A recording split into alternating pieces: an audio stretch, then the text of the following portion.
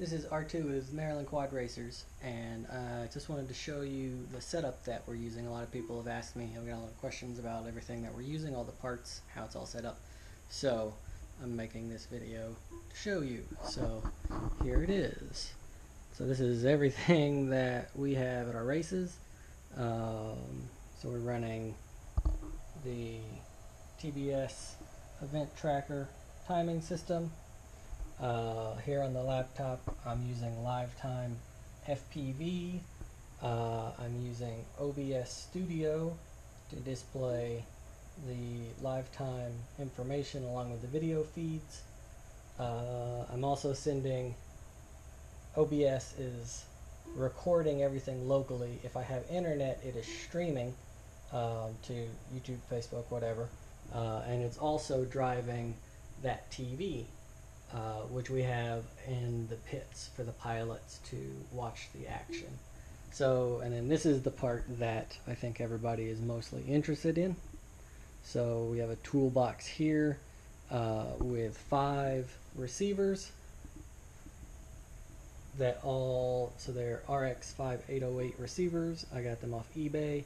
And then, so they all feed into this security DVR. It is a Night Owl 1080p light 8-channel HD something or other. I'll have the link in the description for it. I removed, so right here there used to be a hard drive. I removed that hard drive to save weight and power, since I didn't want to actually record from the DVR. This is my power supply. It is a 12 volt and 5 volt power supply. So the DVR needs 12 volts, the receivers need 5 volts. So split that to power everything.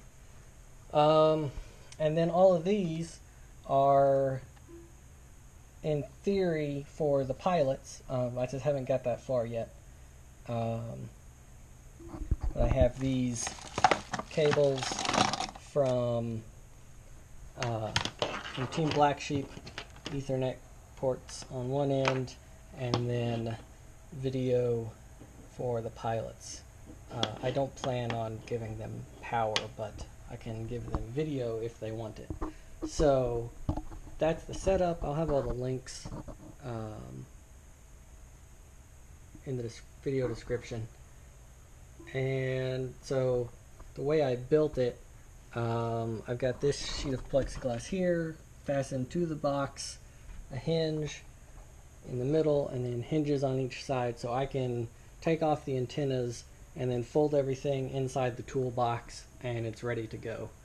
So here I have extra antennas for every receiver, some rope that we tie down so it doesn't blow in the wind. I've got some straps here on the back side so that won't get blown over too bad. So I'll show you what a race looks like. So this table here is the timing table. Of course, the event tracker will be out in the field. I have a webcam, which you may have noticed. The idea for the webcam is to turn it around and point it at the field. So when I record things, or especially if we're streaming a race live, the viewers can just see what's going on. They don't really want to look at me at the timing table. And then I have a microphone here for the same reason. It's just pick up ambient noise, so it's not just empty sound from the video feeds. So I'm going to try to plug in my quad.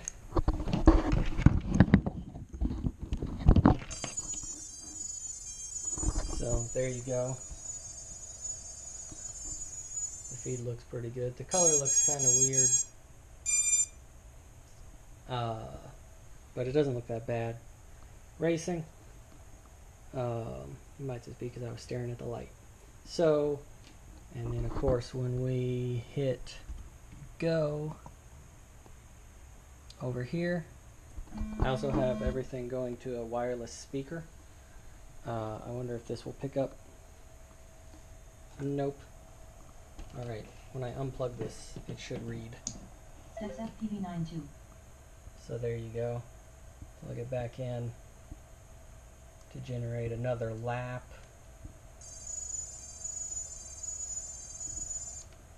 DisplayPort. So there you go. A minute ago, before I started this video, everybody was dinging just Wi-Fi, but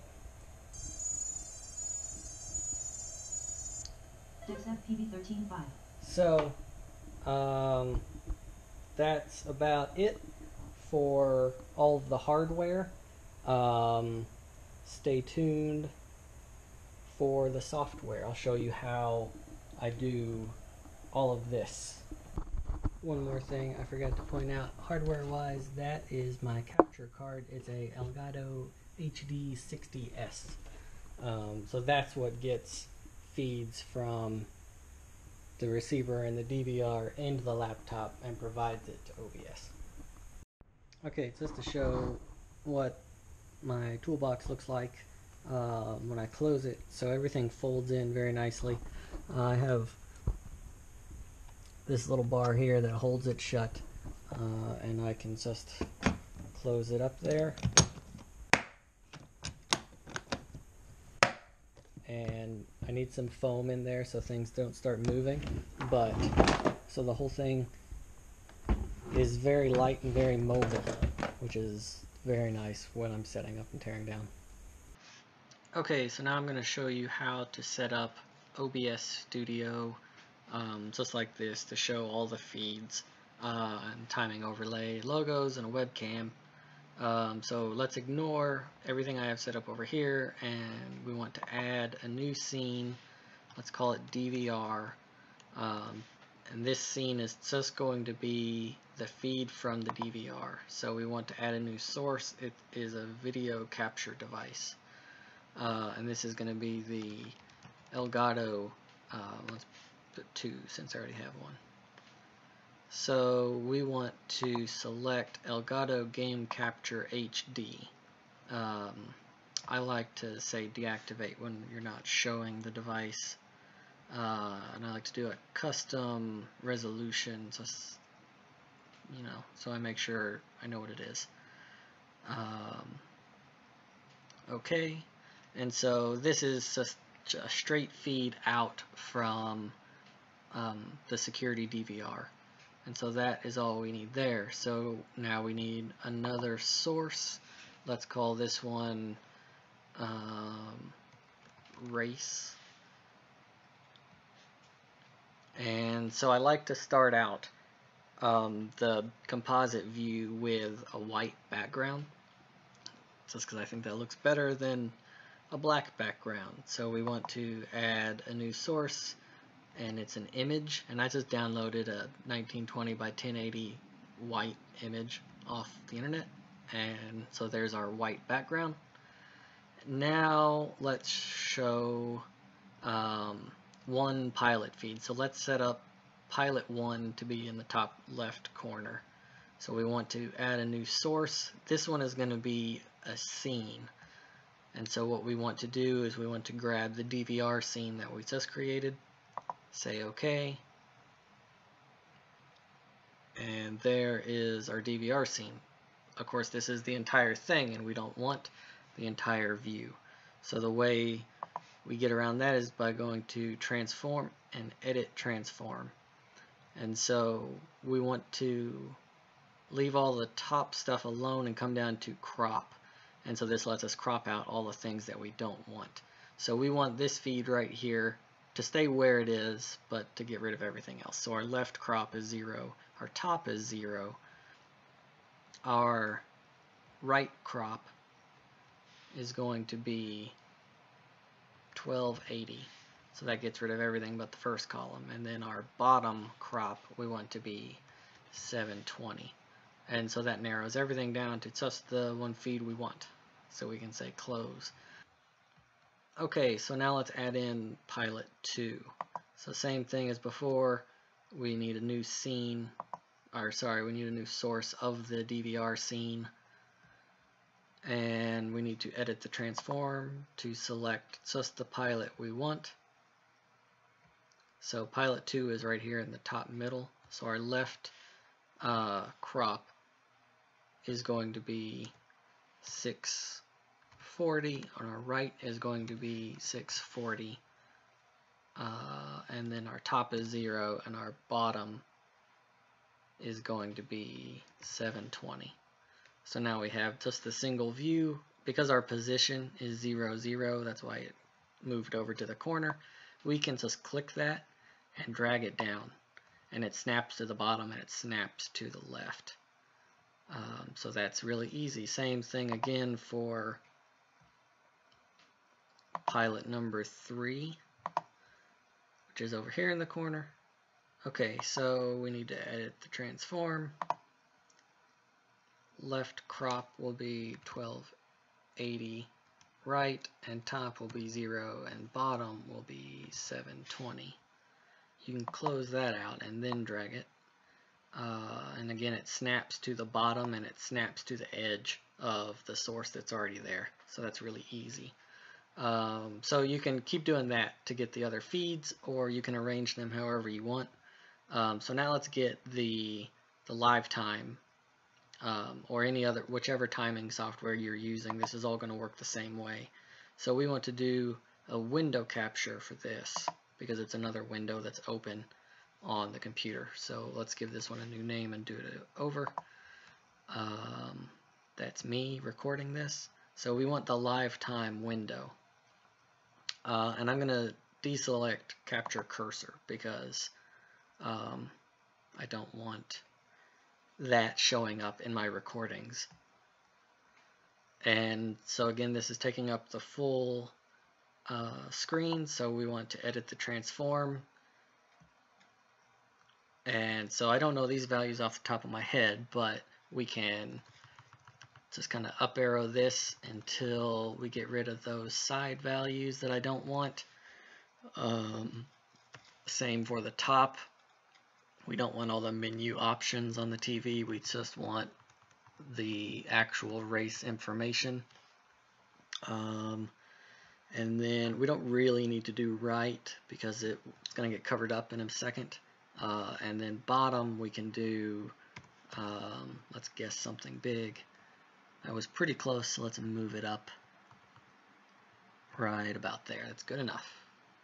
So we can close that, and then we can drag it down, and see it snapped to the bottom of this source, and it's snapped to the left. But we don't really want this gap between the timing system and these other views, so we can select this source, and then we can drag it, and it will resize it, and we can get to close enough. So now it uses all the available space. Okay, so now we want to add a webcam. So that's another source, video capture device. Let's name it something new. And select your webcam from here. Say OK. Actually, I want to, this is a 1080p webcam, but it's not coming out as 1080p. So I want to give it a custom, call it 1080p. That looks better. Let's say edit transform. And we don't want to crop this one, but we do want to say 1280 by 720. That's still too big. Let's just do it this way. We can resize it till it's close enough. Okay, so, and then the only other thing that I haven't showed is how to put a logo on there. And so we have sponsors for our races, some of them, and so I want to be able to show those sponsors logos at the same time as Maryland Quad Racers logos or your chapter's logos. So instead of just doing a new image source, you can do an image slideshow. And so this is really cool because it lets you pick a bunch of images. So I can't make it wider. So you can set the different kinds of transitions, how much time between. So let's change that to 5 seconds. And then add as many images as you want. So I'm going to come over here, downloads. So I have these two that I want to show. So it's Maryland Quad Racers logo and a multi-GP logo. And of course, same thing once they start showing up, edit the transform to put them wherever you want.